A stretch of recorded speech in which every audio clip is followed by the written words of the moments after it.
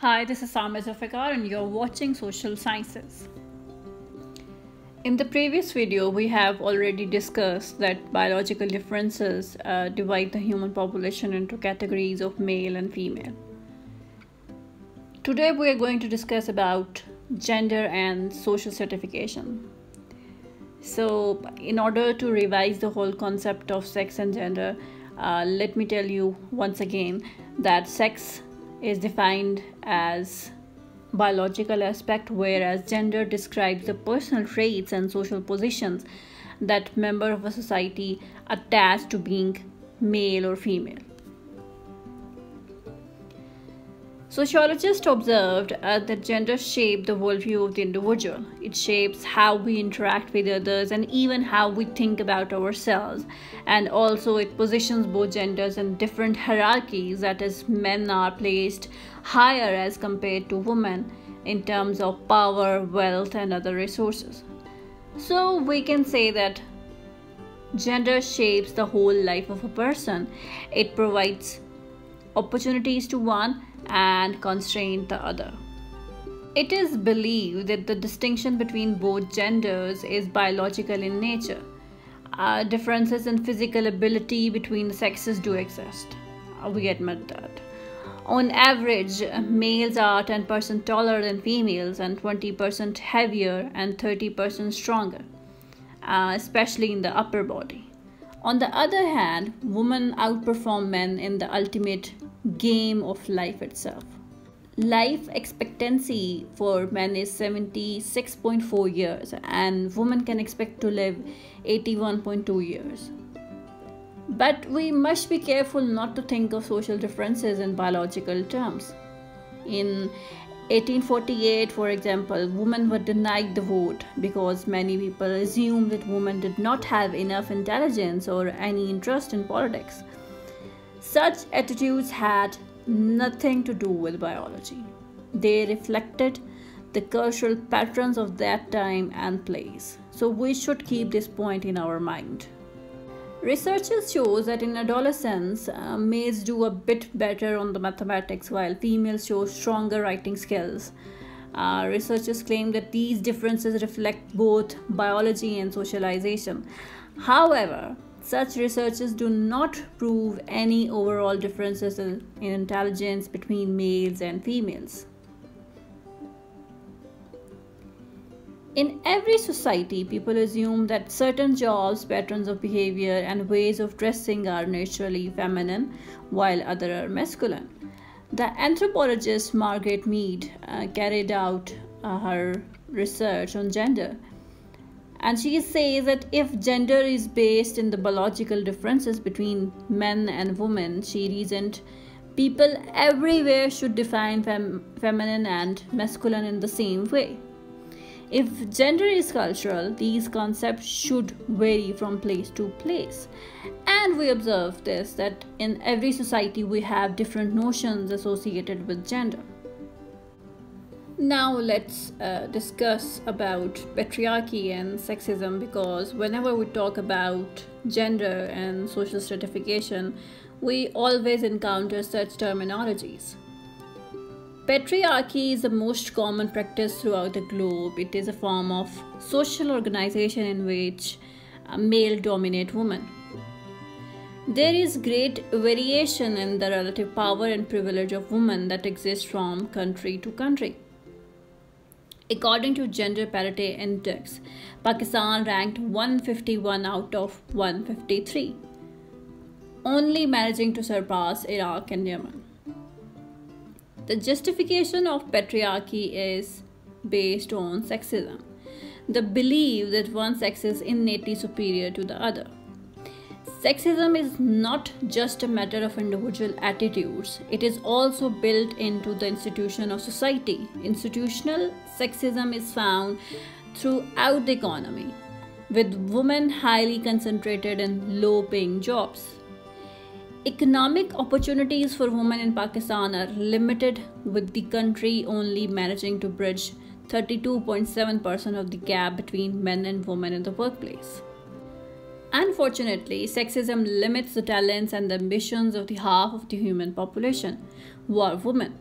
Although men benefit in some respects from sexism, their privileges come at a high price. Masculinity in our culture encourages men to engage in many high-risk behaviors, using tobacco and alcohol, playing dangerous sports, and even driving recklessly. Now, the question is, must patriarchy go on? To answer this question, we have to analyze the socio-economic conditions of the societies. In pre-industrial societies, women have little control over pregnancy and childbirth, which limits the scope of their lives. In those same societies, men's greater height and physical strength are valued resources that give them power. But with industrialization, including birth control technology, increases people's choices about how to live. In societies like our own, biological differences offer little justification for patriarchy. But males are socially dominant throughout the globe. Does this mean that patriarchy is inevitable? Some researchers claim that biological factors such as differences in hormones and slight differences in brain structure, why the two sexes with different motivations and behavior, especially aggressiveness in males, making patriarchy difficult or perhaps even impossible to change. However, most sociologists believe that gender is socially constructed and can be changed. The fact that no society has completely eliminated patriarchy does not mean that we must remain prisoners of the past. To understand why patriarchy continues today, we must examine how gender is rooted and reproduced in society, a process that begins in childhood and continues throughout our lives. Different socializing agents perform their cultural role in carving strong gender identities. The difference between pink and blue world started from the birth and continues till last breath. Research shows that when new parents were asked about their children, they refer girls as soft, pretty, and sensitive, whereas boys were called as tough and strong. The initial narration of both genders clearly explains the existing gender difference in an interesting way. So we can say that family as an important socializing agent perform a very crucial role in creating the gender divide between males and females. Later on, when kids enter school, here again gender differences enforced by the peer groups, we can easily observe that boys always involve themselves in such games where they can showcase their power and aggression, and girls rarely bother about winner or losers. They not only play games but also engage in different activities with their group members to promote the interpersonal skills of communication and cooperation. Presumably, it provides base for girls' future roles as wives and mothers. Subject selection also creates divide between both genders, as girls are more engaged in arts and sectarial subjects, whereas boys are more interested in mechanical subjects. And if we talk about media as a socializing agent, we can clearly see that media is also playing a crucial role in promoting gender divide. Advertisements have shown women in the home cheerfully using cleaning products, serving food, trying out appliances, and modeling clothes.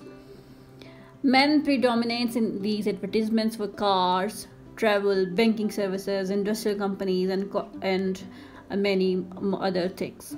A careful study of gender in advertising reveals that men usually appear taller than women, implying male superiority. Women, by contrast, are more frequently presented lying down. Men's facial expressions and behavior give off an air of competence and imply dominance. Women often appear childlike, submissive, and sexual. Men focuses on the product being advertised, and women often focus on the men. So here we can clearly see that how different socializing agents are playing their role to enforce the gender divide in our society. Different organizations of society treat women in a biased way, thus creating a clear divide between both genders by placing men in powerful position and women as a subject. Society and culture shapes woman-dependent behavior by not providing equal access to resources and opportunities. According to the statistic of UNDP, women comprise more than 50% of the world population and they only own 1% of the world's wealth. Additionally, researchers show that the greatest gender gaps are identified primarily in the Middle East, Africa, and South Asia, and unfortunately, Pakistan ranked on second last position in the Global Gender Gap Index that illustrates the deteriorating condition of women in the country. In the end, we can say that all these discussed aspects clearly shows that culture play a very important role in the stratification of gender. Now share your views in the comment section below how gender stratification affects the lives of the women in our society. If you like this video, please like, share and subscribe to my channel.